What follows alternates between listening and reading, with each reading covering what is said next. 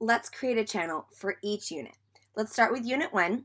So I go into my team, I click the three dots next to the class title, and I add channel, Unit 1. So this is discussion and resources for Unit 1.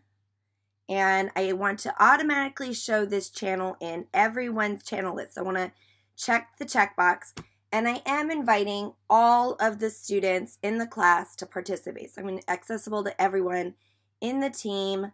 Add. Here in Unit 1, I see that I'm able to do posts, files, notes, and add even more right into this channel. So it's like the general channel, but filtered for Unit 1. So I can do Unit 1 chat. Students can reply in the chat. We can share emojis and GIFs.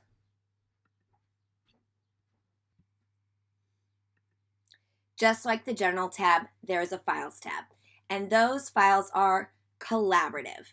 So when you click on Files and you create a new PowerPoint, students are able to contribute to the same PowerPoint document. So this is for collaboration for your Unit 1 channel. And then your Unit 1 channel also has a OneNote Notes page.